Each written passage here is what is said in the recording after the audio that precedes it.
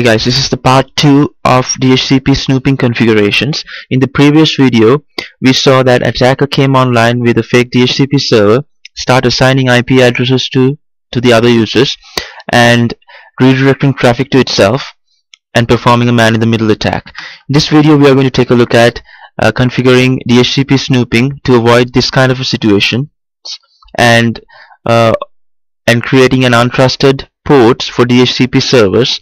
So the users, if they install a DHCP server in their machines, they won't be able to assign IP addresses and the other credentials to other users. Okay, so first of all, we'll enable DHCP snooping globally,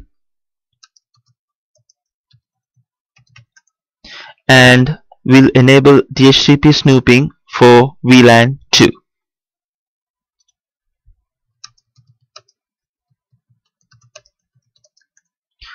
Okay, and so that's pretty much all you need to do. This will make all the ports on VLAN 2 by default untrusted. So VLAN 2 should not have any DHCP servers, and if there's a legitimate DHCP server at VLAN 2, we have to explicitly go to that port and make it a trusted port for DHCP snooping. I'm not going to do that here because we don't have any DHCP servers in VLAN 2. We only have users. So, and also that, but IP DHCP snooping is going to create a database with the assigned IP addresses from DHCP servers and the MAC addresses of the clients. We want to keep this database when the switch reloads. So we are going to save this database into the flash. So for that, we'll configure DHCP snooping database, and then we can configure the location and also the name of the file. So I'll name this as DHCP database.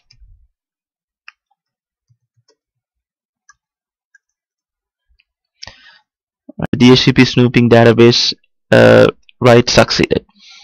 So essentially what it means is that it created that file.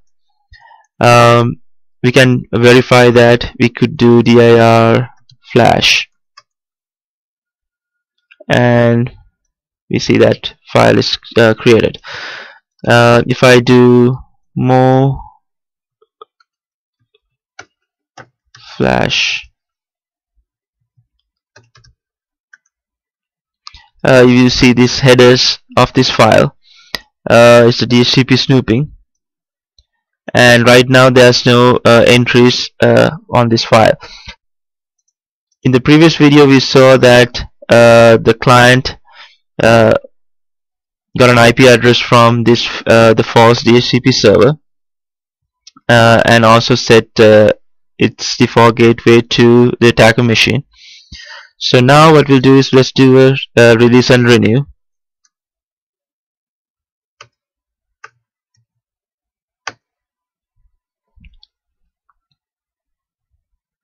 And now you see that we didn't get any IP addresses from that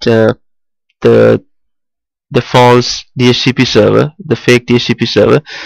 We got an IP address from that legitimate DHCP server. Let me make sure that 10.1.1.1, the real DHCP server over here. So let's take a look at the database, how that's been created.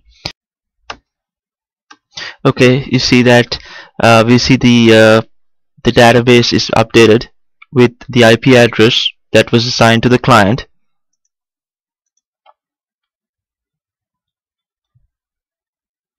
This IP address, and also the MAC address of the client. Sorry, it's over here, E41, and the port where the client is connected. So this database is very important because in the next videos we'll take a look at other features of the catalyst switches, like dynamic ARP inspections and so forth, and those features actually utilize this DHCP snooping database. And also you can execute couple of show commands. Show IP DHCP snooping will show you the existing configuration. DHCP snooping is configured for VLAN 2, and DHCP snooping is operational on VLAN 2, and also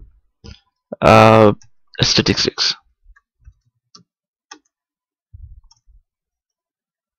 You can check the details.